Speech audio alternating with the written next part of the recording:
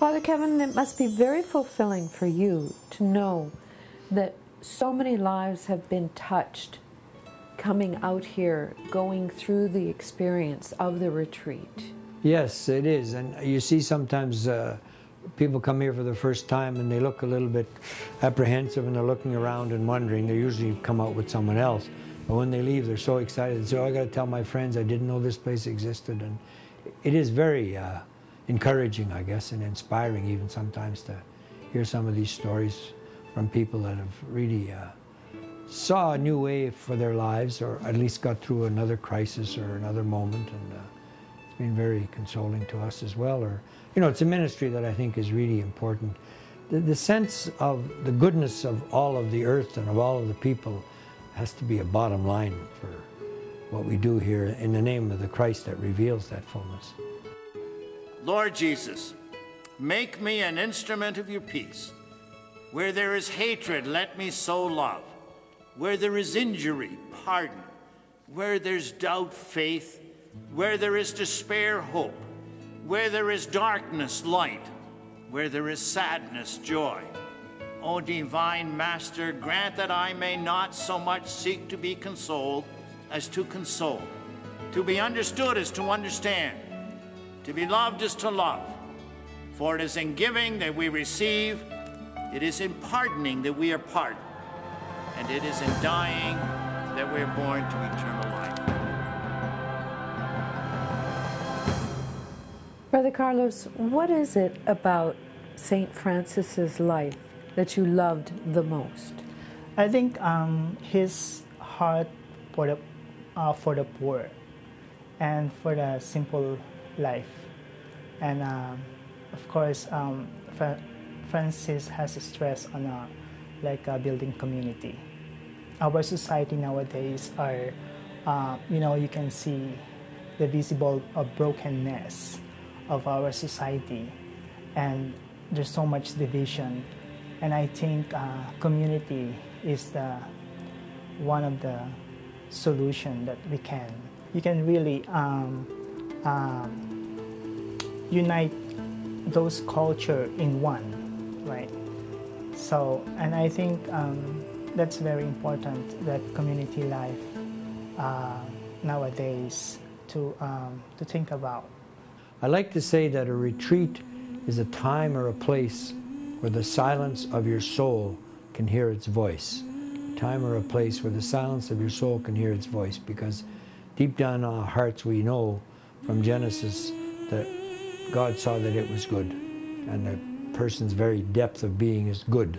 And so if they can have time to be quiet and hear that voice within them, they will discover the goodness and grace of God that is there. And I guess that's really what a retreat is about, time to discover the goodness and the grace of God that works in each of us as part of the body of Christ, and even the whole world in a sense is good. Creation says 7 days he saw that it was very good. So we're here to discover that goodness, and obviously we've got a beautiful area to do that in, whether it's walking the Stations of the Cross or just walking out in the fields. There's room here for people just to be who they really are meant to be, and that's what a retreat, I think, calls us to. I think people are really seeking a more intimate relationship with the Lord. And while they don't always really fully understand that that's what they are looking for, when they come to see me and we start sharing with one another, I find there's a real hunger in so many people for an intimacy with God.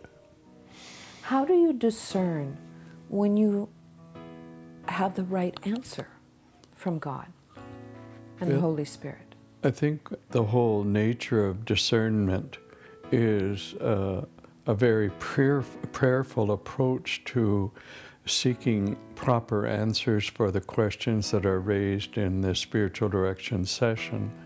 And so I never answer quickly, but silently pray and invite the person to pray with me, that the Holy Spirit will give me the right answer, or at least the right words that will lead people to seek the truth wherever they can find it. When you talk to young men who are considering becoming a friar, what would you tell them is the best thing about living this lifestyle? I really think freedom. It's a great gift. It's the gospel. It's what Christ gives us. As Jean Vanier said, Jesus calls us to be free, not just to do what everybody else wants and become slaves to society or slaves to anyone. And I don't want to be a slave. So through the encounter with the Franciscan community, I found a place where I could use my gifts for ministry. So I looked at ordination, and ordination within the context of a supportive religious community, having brothers, not being out on my own, and really doing what I like doing or would like to do, which is ultimately which is going to make me happy.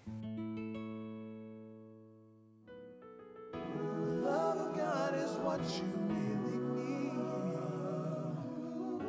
Believe in Him and He will set you free. Universal Video Productions offers affordable web videos, virtual tours, product or talent promos, educational videos, interviews, and much, much more, in standard def or in high def. Contact them at Universal Video Productions at tellus.net, or better yet, phone them at 403-251-0111.